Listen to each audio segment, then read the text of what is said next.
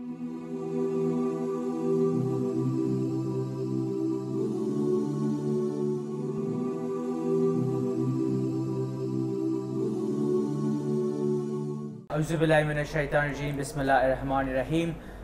name is Shah Abbas. Thank you for joining back again with IMAM HUSSEIN TV. So I've got a second guest, Khulud. Sister Khulud, we're going to be discussing about under one flag during our discussions about the Arbaeen walk itself, and we're also going to discuss about the lessons that we've learned when we were doing this Arbaeen walk, the humbling experience that we've shared, and how we can implement it when we go back home. So, Khulud, thank you for joining us on the IMAM HUSSEIN TV. So, under one flag, we've got millions from all over the world. And what does it mean in the bigger picture? What is it, the idea? What statement is getting made? What statement of unity is getting made? I think the most beautiful feeling about walking from Najaf to Karbala and then getting to Karbala and walking in Karbala streets is that every step you take, you hear a different dialect. You realize that you're not, there's a uniting sense where you cannot understand the other person, but you know him, or you can understand why he's here. Yeah. It's very, very beautiful, very magical how you and a million or millions of people that you do not know are walking to one direction, or through one direction to one destination, and we all on that street start as Khulud, Abbas, this person and that person, Lebanese, Persian, this person and that person.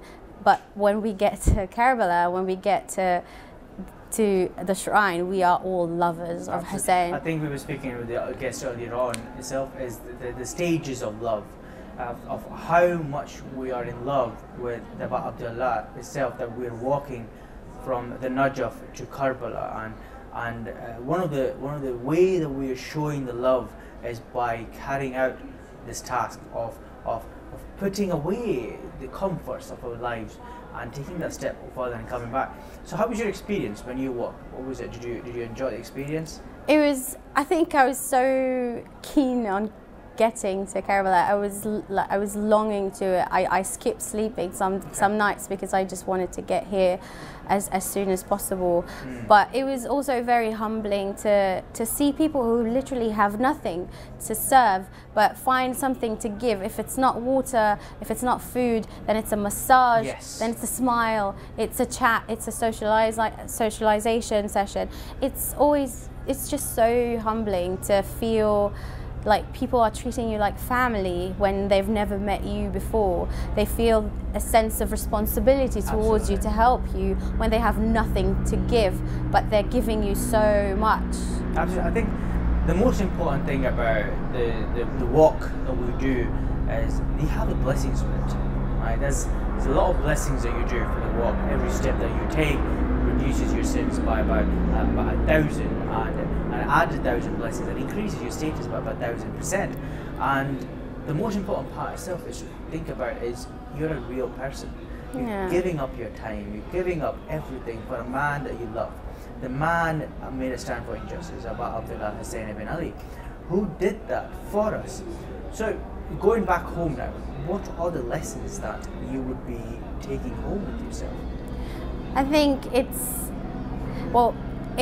that sense of who am I and what am I doing to propagate this message of love and kindness.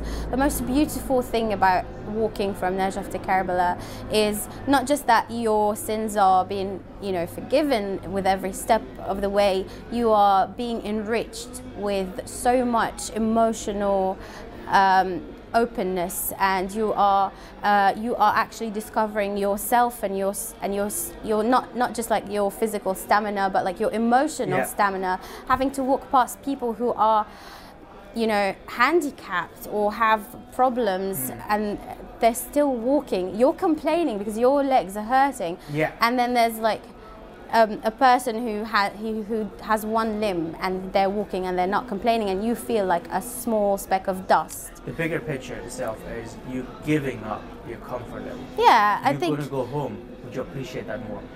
Of course. I mean, you will understand one, you will understand that you are very blessed, and you definitely will appreciate your food more, your luxuries more, your comfort, your water, the easy accessibility of things. You will appreciate them, but I think the bigger thing that you will feel is that sense of, oh, I'm ready to give, yeah, I'm ready to give this up again and go see that man again and again and again.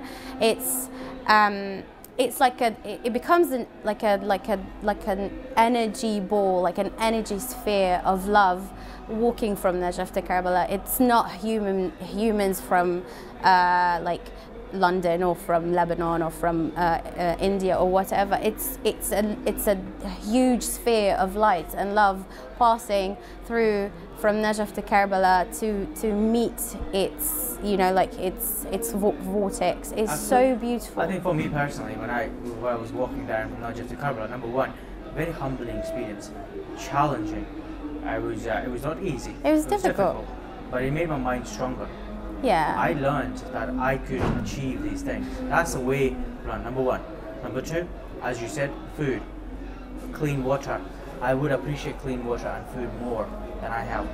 Family. I felt I was home actually. Yeah. I didn't feel like I missed my family at all. Like I didn't even think about my family when I was here.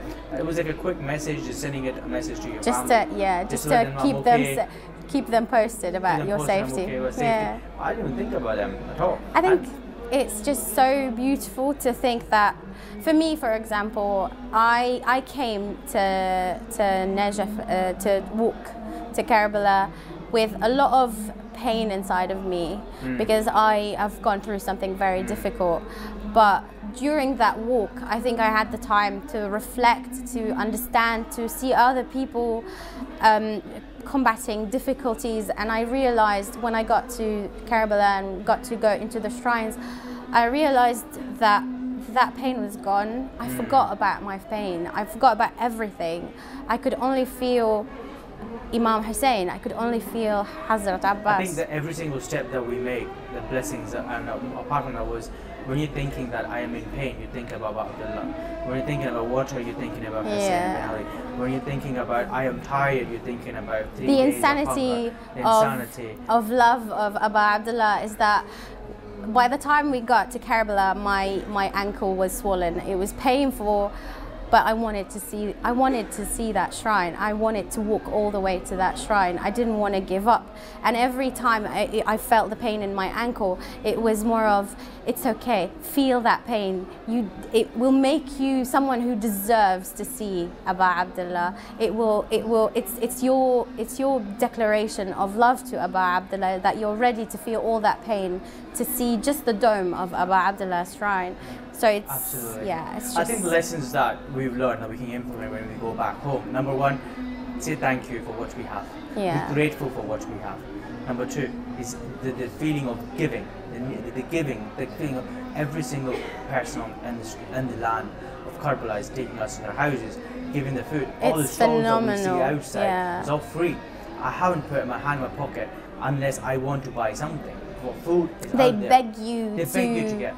So number two is the act of giving, and it's a selfless giving. Number three, forgiveness.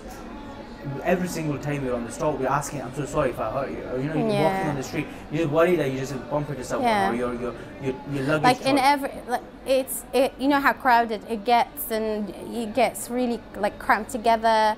And maybe when you're home, you do not tolerate that. You're like you probably start a fight.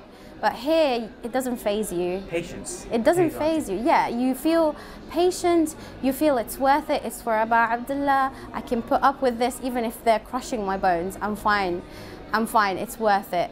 So it's patience. It's that sense of there's a bigger purpose to things than just, you know, I'm stuck in this moment. It's a bigger purpose. I think there's a lot of lessons that we've learned on the walk itself, and it's a part of going back and implementing in our day-to-day life, and also telling the world about who Hussein itself is, who is Imam Hussein, who is Abu Fazl Abbas, who is Elbert, the lessons that we've learned.